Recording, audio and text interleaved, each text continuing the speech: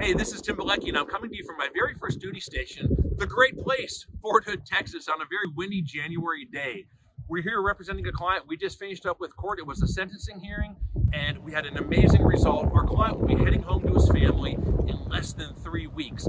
This was a case where, after doing all of our investigation and bringing the evidence to the government, we were able to negotiate a plea agreement, which was extraordinarily favorable to our client, including getting numerous charges dismissed.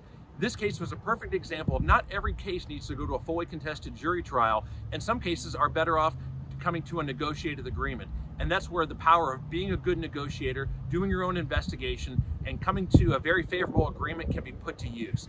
Again, our client's going to be heading home in less than 3 weeks for matters which he was facing 45 years of confinement coming into this.